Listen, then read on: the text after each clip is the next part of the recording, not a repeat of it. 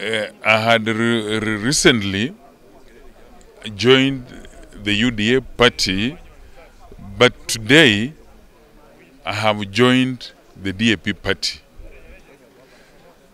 I'm doing this because when I was in UDA, we were working very well with all the other people, including the head of the party. But when Wetangula joined with the Kenya Kwanza Alliance, I noticed I was being blocked because he came as a principal. And because I'm not a principal, I was not going to be on the ballot. As soon as he came to UDA, I've had a lot of pressure from my supporters in Bungoma.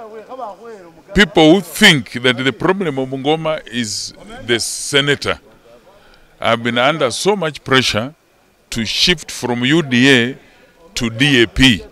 So from today I've shifted from UDA to DAP, and I want to assure the people of Bungoma I'm going to be the ballot as the senatorial candidate on DAP, and if God is with me, I want to assure the residents of Bungoma that I'm going to be their senator. It's going to be rough, I'm aware, but even Weta knows the capacity I have. In 2017 in Kiswahili wanasema alipiga mpira akafunga bao bila goalkeeper. 2022 mwaka huu kutakuwa na repeat, kutakuwa na kimanuari.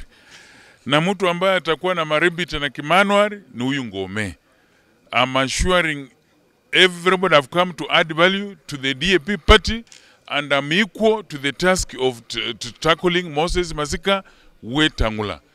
Yeye haonekani Bungoma, anatembea na chopa, tunamuona huku na kule, hafanyi kazi yake.